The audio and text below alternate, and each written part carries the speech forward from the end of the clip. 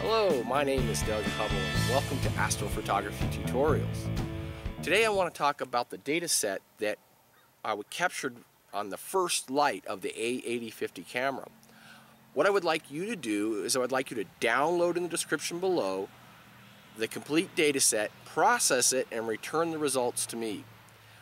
Whether you're a beginner or you're an expert or whatever your skill level set is, go ahead, process it, return it, and I would like to see the results of this data set, and I'll feature your processed image in the next video.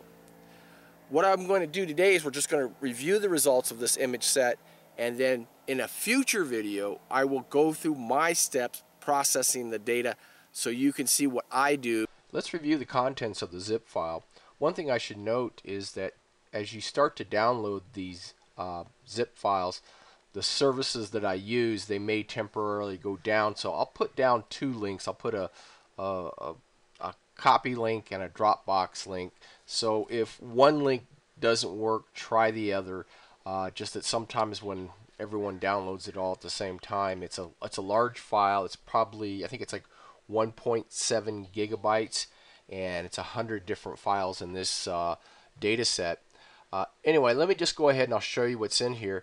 We have the calibration folder. In the calibration folder, there's the bias, and we also have the darks folder, and I also have the flats. The flats I made for each one of these image sets. I have 20 of each, so make sure you use the correct flat with the correct frame. This particular example I'm showing here is the hydrogen alpha flat, so you would combine that or use the hydrogen alpha flat when you worked on the hydrogen alpha data set. Now each one of the raw data sets are kept in H alpha, O3, and S2. So this is a narrowband image set, and it's the narrowband image set of NGC281. Here's the flat frame of hydrogen alpha filter set here. The purpose of all of the flats, the darks, and the bias is to relieve camera noise from your image to make a better image, and that's why it's important to take these different calibration frames. This right here, I just moved it the screen stretch from range, but you can see how in a flat it'll take out some of the vignetting around the corners there.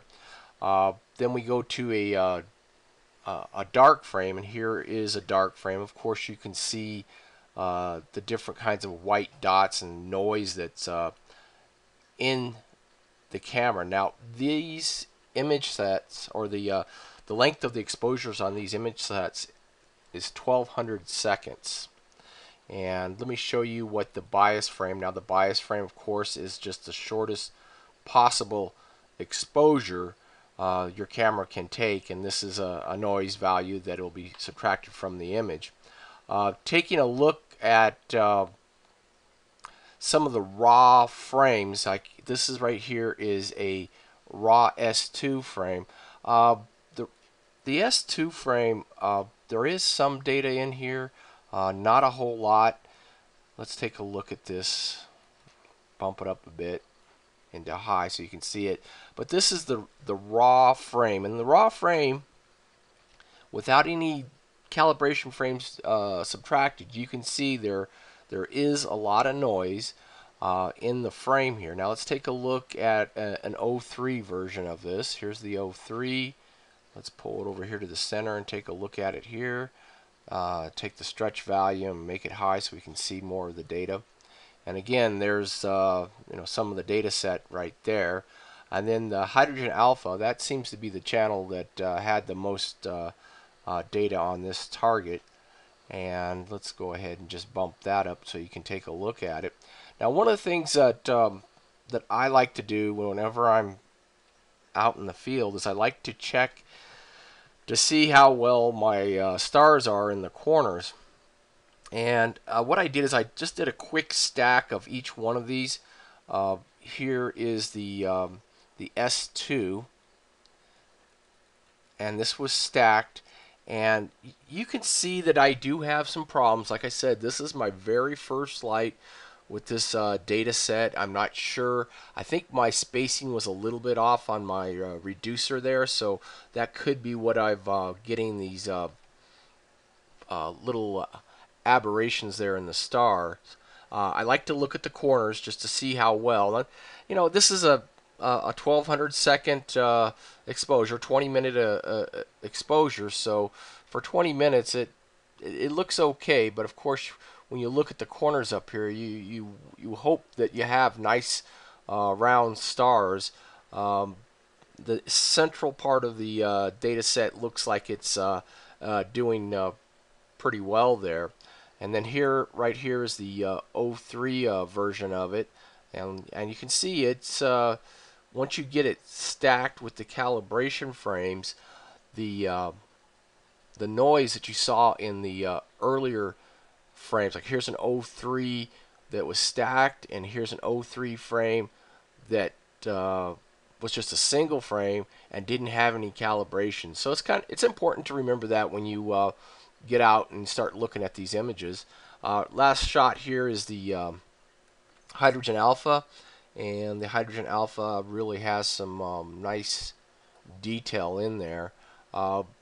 This is an unprocessed stack here. This is just stacking the image and just showing you what the results of that is. What I would like you to do is go ahead, process this data set, return it to me, and I would like to feature your image in an upcoming video. So please take the time, go through the data set, and return your image of this data set to me. Thank you. Looks like it's starting to rain a little bit. Hey, if this is your first time watching, I would like you to subscribe. I publish 2 astrophotography videos on the 1st and 15th of every month. Thanks for watching, and I hope to see you soon.